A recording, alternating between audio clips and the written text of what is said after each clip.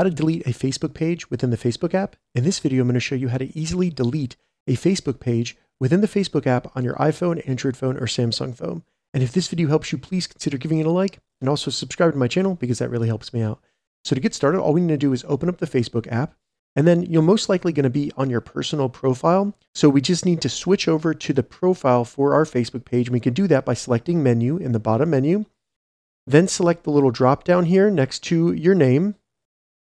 And you just want to select the Facebook page that you want to delete. So I'll select this one. Once the Facebook page loads, go ahead and select menu one more time, and then select the gear in the top right to open up the settings for that Facebook page. Once here, just scroll down until we get to your information and select access and control. From here, you'll see deactivate page, unpublished page, and delete page.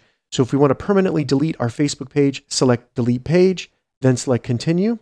Give them a reason for why you want to delete this page. They'll give you some information such as inviting friends, things like that. Go ahead and select continue. And then you can go ahead and save the post to your archive. You can download all the page information if you want to by selecting download information. This is good to back that up if you want to before you delete it. Then just select continue. You'll then need to enter the password for your personal Facebook account. Select continue.